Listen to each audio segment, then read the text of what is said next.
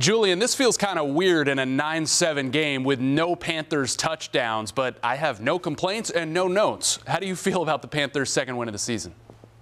Well, Nick, I feel like you always have to feel good about a win here in Carolina, especially since they're few and far between as the Panthers improved to 2-12 on the season. But I felt like this was an overall team win for Carolina. They ran the ball effectively for the third week in a row, going for over 130 yards on the ground. Bryce Young completed 75% of his passes in a not a torrential downpour, but it was coming down pretty consistently throughout the afternoon and evening here in Charlotte today. And to have success through the air, especially on that final drive, that's something that should be comforting to fans to see Bryce Young for the second time this season have a game-winning drive. Special teams, of course, the 3 field goals, including a game-winning field goal by Eddie Pinheiro after a week ago down in New Orleans. It was a complete disaster. So on defense, on offense, on special teams, I felt like this team came together, put together a solid team performance, even though in a 9-7 win, which leads to the funniest stat of the afternoon to me.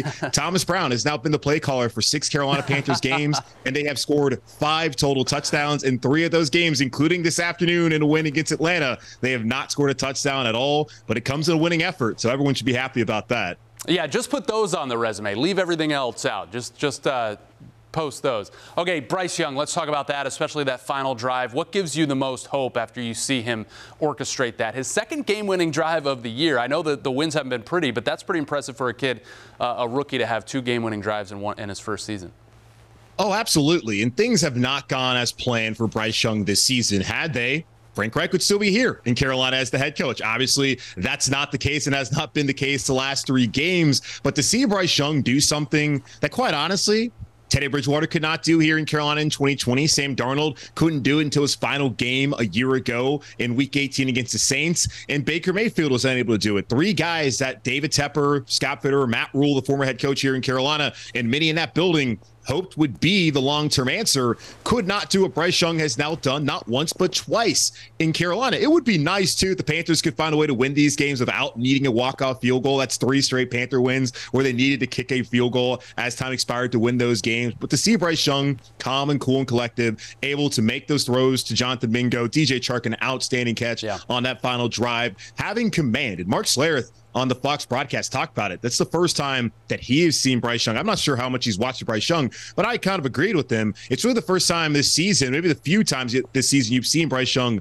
look in control, look confident, and for him to go down there, lead that drive for the second time in those conditions, having to throw the football on some of those downs, I think that's very encouraging for a guy that has had his struggles this season because of his own limitations. Also, the offensive line struggles with injuries and the regression from that unit, the wide receivers issues as well, and not having a consistent run game. To now have 2 game-winning drives, that's absolutely a positive the Carolina Panthers can carry with them into the offseason as they try to build around Bryce Young.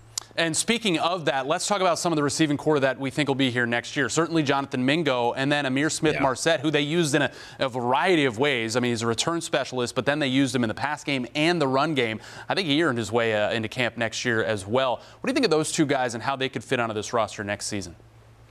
Well, Mingo's the guy I would want to focus on the most because he was a second-round pick, and it will be interesting to see what David Tepper decides to do with Scott Fitterer, whether he's going to be general manager here in Carolina or not. But that's the second wide receiver he's taken in the second round. Terrace Marshall Jr. was a healthy scratch the 5th week in a row, so it feels like his time in Carolina is coming to an end, whether Scott Fitterer is here or not. But Jonathan Mingo, he started to pick up the slack the last couple of weeks. Adam Thielen, he saw more double teams over the last couple of weeks as he has been really the only consistent receiving threat throughout the season. But I thought Mingo made some solid plays this week. He has over the last couple of weeks as he continues to learn and grow with Bryce Young. It'll be interesting to see, too, with Amir Smith-Marset. He's been more of a special teamer, return guy who could have had a costly muff in this game, had the ball not bounce right back to him. But I did like what Thomas Brown was able to do with him on those jet sweeps, and they were led to a couple of first downs, got a couple of chunk plays there, and that's positive. 4 carries for 31 yards, getting him more involved in the offense. I don't know what his future is going to be in Carolina outside of possibly being the return man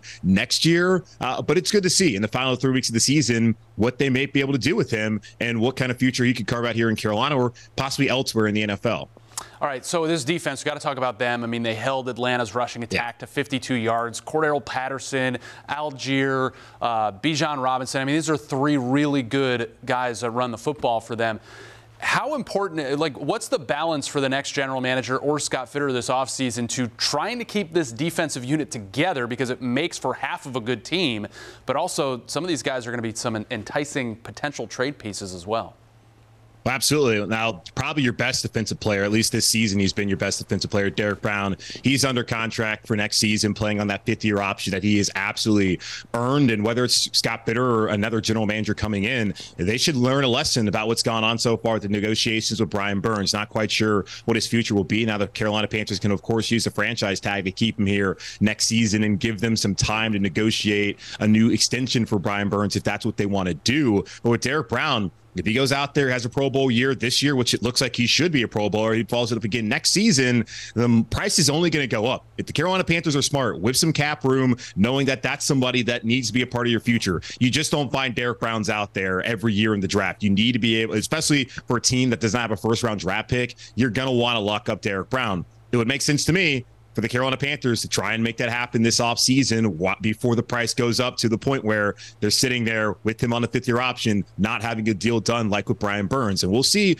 what they decide to do with Brian Burns. I still feel like Brian Burns is a player that the Carolina Panthers should want around. He's still young. He's been an excellent pass rusher. He will not be a Pro Bowler this season. We understand he has not had the year that many fans would have hoped, especially for a guy who staged a hold-in heading into that week 1 matchup down in Atlanta, which was probably his best game of the season. And that's not ideal, but the Carolina Panthers don't have any other edge rusher prospects out there that you think coming to next season would really help them. DJ Johnson, I've not seen enough of him as a rookie so far this season. Justin Houston, who's missed now, I think, 7 games so far this season, has a grand total of a half a sack so far for Carolina.